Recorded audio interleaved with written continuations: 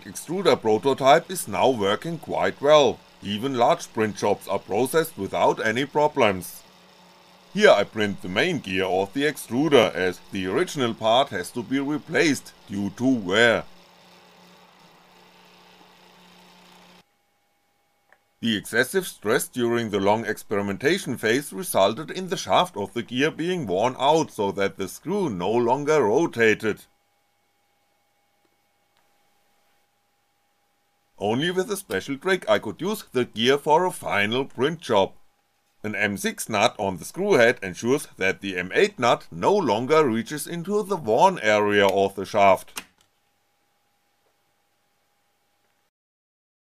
The road to a well-functioning extruder was not a straight one. I had to deal with a lot of unsuccessful attempts, here are just a few of them. Success is sometimes nothing but good luck. Failures always have a reason, and only those who are willing to find the crux of the matter will achieve their goal. Systematically trying out different screw designs, varying the diameter and length of the extruder, and experimenting with different grain sizes have gradually led to better results. In most of the attempts, sooner or later the extruder got clogged. The longer and thinner the bore in the extruder, the higher the friction of the granulate on the walls, which I will demonstrate with a quick experiment. The 3 tubes are all filled with compacted granules. Nevertheless, it is easy to push the granulate through the short and wide metal tube with the screw. The same can no longer be achieved with the longer and thinner tube, even with great effort.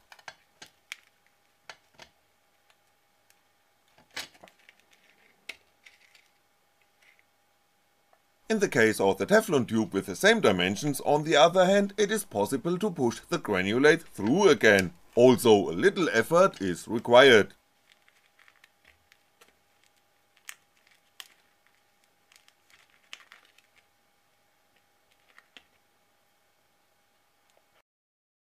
The plastic is heated in the extruder, which leads to further problems. Cold granules fall from a metal surface when tilted.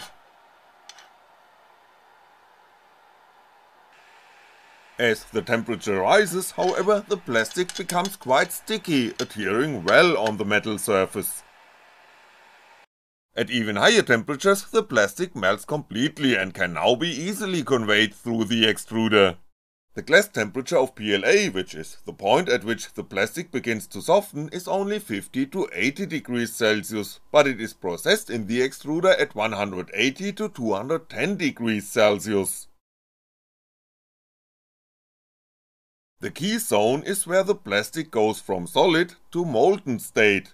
This should be kept as short as possible, which is why I use the 8mm glass block as a heat barrier. The fact that the Teflon tube extends further into the extruder is essentially due to the fact that the construction also has to be leak-proof. Liquid plastic is damped liquid. Speaking of Teflon tubes, this is also a plastic that becomes soft and malleable with increasing temperature. In some of my first attempts I had left a small air gap between the hot end and cold end as thermal insulation, only bridged by the Teflon tube. Here however the Teflon has deformed over time and thus led to clogging.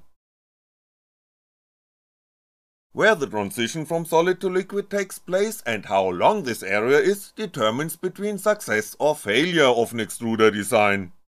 If problems arise, the printer can be switched off and the plastic inside the extruder can be analyzed.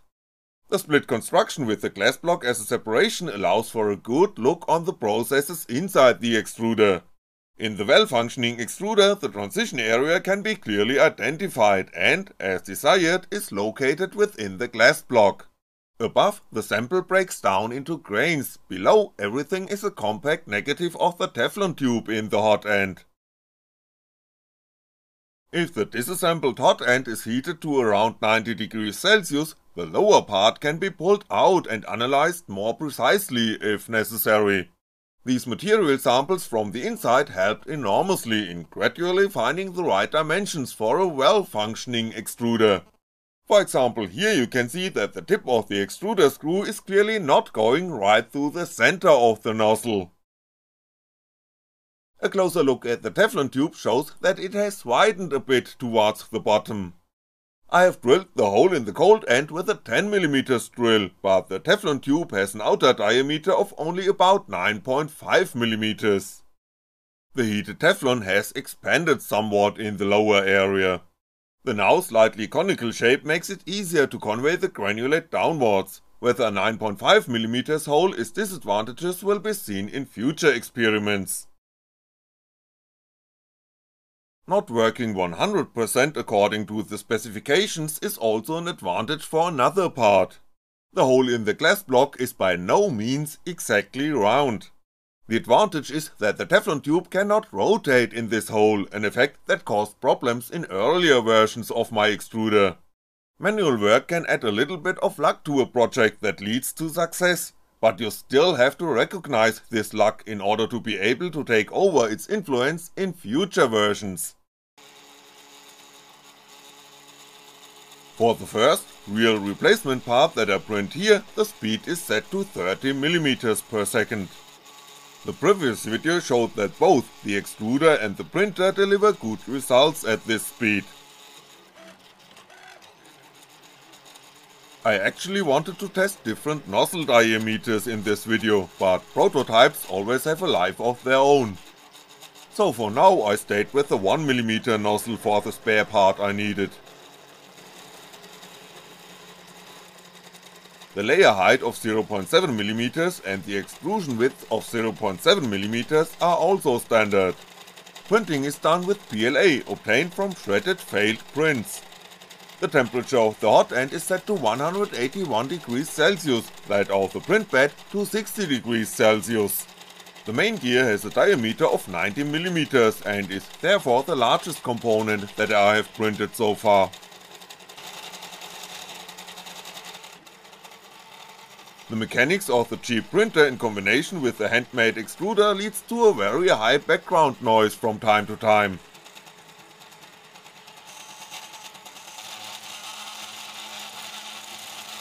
Backlash in the mechanics leads to audible vibrations, the clear sign of unnecessary wear.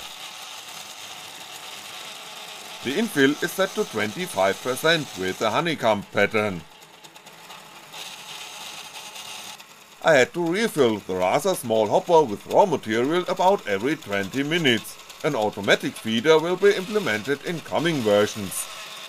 According to the calculations of my slicer, the gear wheel consumes about 50 cubic centimeters of PLA, of course in a compact form, not as loose granules. When having a close look at the shaft of the gear, you can see that it tilts a bit to the right. During the long test phase I got used to aligning the print bed very roughly before starting a job and doing the fine tuning while the first layer is printed, doing this not only by turning the adjusting screws of the build plate, but also by turning the spindles of the Z-axis. The fact that this method is for sure no good idea to get a squared printer mechanics results in the error seen here. Too late to think about it now, so eyes closed and go on. The print job was finished after exactly 4 hours, the extruder worked without any problems. The result was not perfect, but gave me hope that the spare part will be usable. So put it in place and have a test run. The inclined shaft causes the gear wheel to wobble slightly, but plastic comes out of the nozzle, the extruder is up and working again. Another test should show how well it works.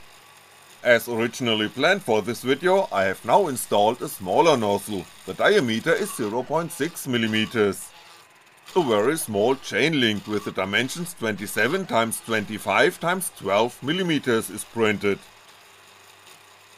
The layer height is still 0.2mm, but the extrusion width is reduced to 0.5mm. Printing is done at 20mm per second. The still missing object cooling is particularly noticeable with small structures, as can be seen here. Stringing can be clearly seen, I will talk about that in more detail in one of the following videos. In general, the parameters in the slicing software are far from being optimized, it's just a quick print test to show that the extruder can also create small objects. The walls, which are only 2mm thin, are printed quite smoothly, an indication of uniform extrusion. Shading results from the fact that I mixed white and green granulate, so plastic is extruded sometimes darker, sometimes lighter green. With the printed spare part, the extruder obviously does not work any worse than before. So let's put the worn out gear into the blender, more raw material will soon be needed for further experimentation.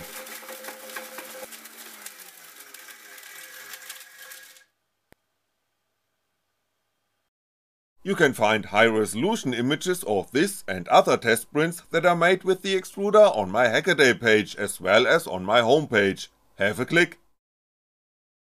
If you want to support me financially in the further development of the extruder, you are welcome to click the donate button on my website. Many thanks to everyone who has already sent me an oboe.